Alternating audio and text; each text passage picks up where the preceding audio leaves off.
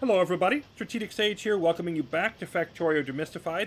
This session is going to focus on the last two key components for the mid-game. Processing units here, and we'll also be looking at low-density structures. And they're both built fairly similarly and have very similar applications. Both products are needed for late-game science, for the rocket at the very end. They both are needed for the best of the combat equipment and upgrades that we're going to want for the mid-game period.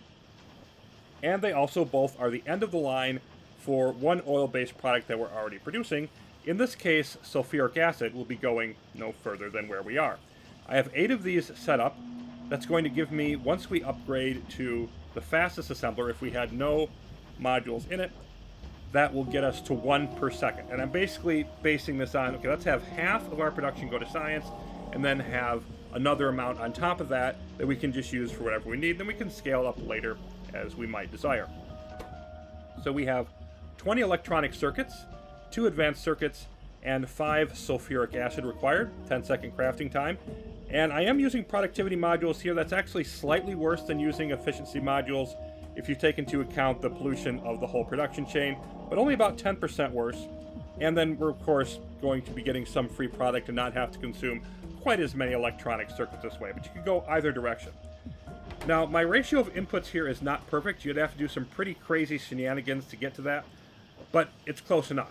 We've got 2.5 belts here of the electronic circuits for each side, and then we've got half of a belt for the advanced circuits.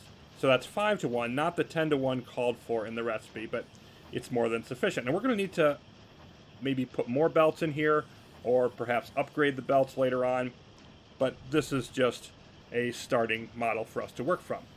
I'm also going to be taking the processing units in both directions, so they need to go on the bus, at least unless we want to move where we produce our modules, because for the second tier and the third tier modules, these processing units are going to be required, and that's the one additional value that these have over the low density structures.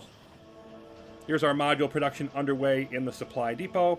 Of course, we have our processing units running in, and it's very much an open question whether it's worth running these processing units all the way down here for these modules, because the second tier modules are a lot more expensive than the first tier, but you don't get nearly as much return on your investment.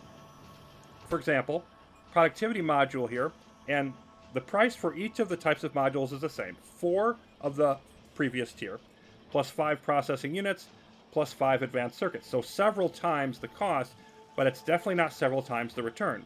Productivity is only up 6% compared to 4% for the first tier, and the other stats are adjusted some as well, but that's the general idea there. If you're going to use productivity modules somewhere, you probably want to go up to the second tier, but just be aware of that significantly increased cost. On the efficiency modules, we are now up to 40% energy consumption drop compared to 30% for the first tier. And again, you can see the cost for building them scales the same. But, for example, take refineries or take our mining drills. Well, 3 of those tier 1 efficiency modules already gets them down to that minimum 20% consumption. So going with a second tier is really just a waste of resources, in my opinion. I don't really want to throw the second tier efficiency modules in my assembly machines, because we're going to be moving up to the third tier that can allow for 4 modules. So really the only good application that I know of in terms of my judgment for the second tier efficiency modules is in the pump jacks, and they're going to pay for themselves in about an hour pollution wise. But if we put the second tier efficiency modules in our electric furnaces, well, their pollution is already low enough to get that return on that investment would take at least 10 hours, probably a little bit more, and that's of constant operation. And are we even going to be still building this factory in 10 hours? So I don't think you're really going to see a lot of positive return on your investment going in that direction. I'm just going to throw out, just in the pump jacks, this tier 2, and the few places where I'm already using productivity modules, definitely research labs. Always want to hit that. Very much worth the investment there. I'm going to be putting them in the sulfuric acid, putting them in my nuclear setup in the centrifuges there. And I'm going to put them in the processing units too, although you could definitely argue that that's going to be bad enough on the pollution side that it's really not worth it. And here's our second new production line that we're adding the low density structures. You can see immediately it looks very similar to the processing units. Got the two belts coming in on each side, outgoing and ingoing in the middle here. And these require twice as much crafting time, 20 seconds compared to the 10 for the processing units, which is why I have twice as many assemblers working on it. Also going with the efficiency modules here because it's nowhere near as close to a call as it is on the processing units. So we're just going to save the pollution and the energy and go in that direction. 20 copper plates, 2 steel plates, and 5 plastic bars.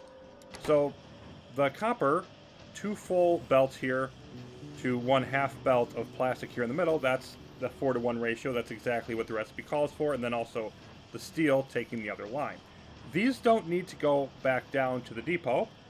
They're not used for modules or anything else I'm going to need there. So I'm just going to bring these out to the bus. And the way I want to do this is the end of the line for plastic, much as it was for sulfuric acid on the processing units. So I am simply going to replace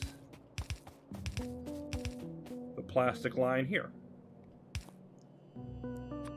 Low density structures, you're going up to the north, and that basically finishes our setup here. And now we're ready to move forward with trying to figure out, okay, we need to scale up. I mean, it's very obvious with both the processing units, but also here, the copper is dwindling down. We simply do not have enough resources coming in to keep up with the demand at this point. So how do we resolve shortages in our factory? That'll be coming up next time when Factorio Demystified returns. Thanks for watching.